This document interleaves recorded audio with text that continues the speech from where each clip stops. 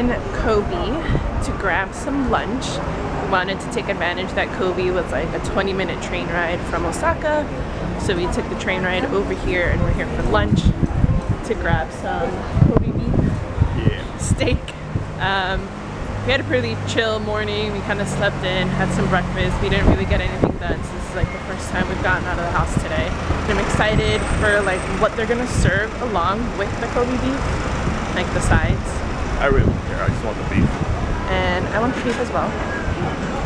I hope it has like all the classic marbling that you'll see. And the place that you looked up kind of looks like they'll cook it in front of you. Yeah, I think if we get a counter one, they'll cook it in front of you. Did see tables. It did have the hot plate thing that we had yesterday as well.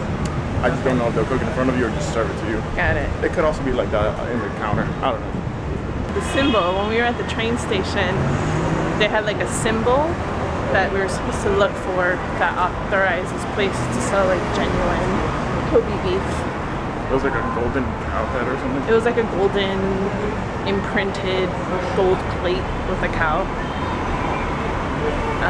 But I can't tell if that's something more for like a supermarket type of designation or like an actual restaurant. Ooh, look at this.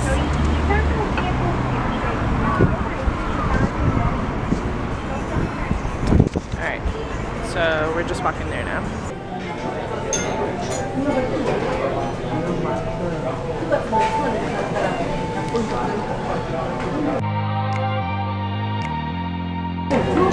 Look at that butter.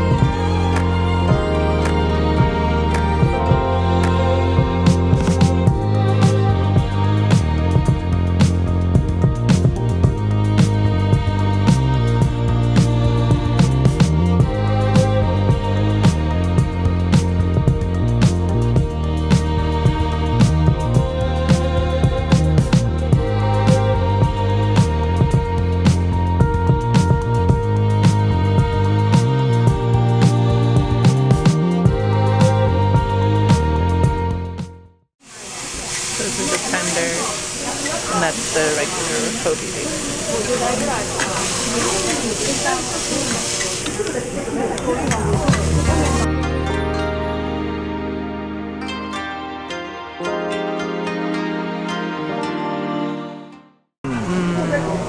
It tastes like butter.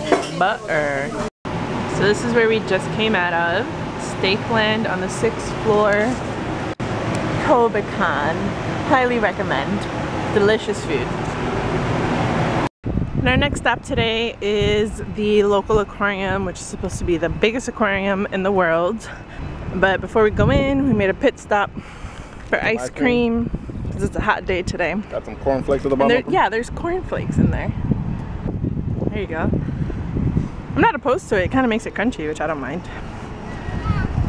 So let's go see some dolphins and some fish. And then right next to the aquarium, they have this huge Ferris wheel and Legoland.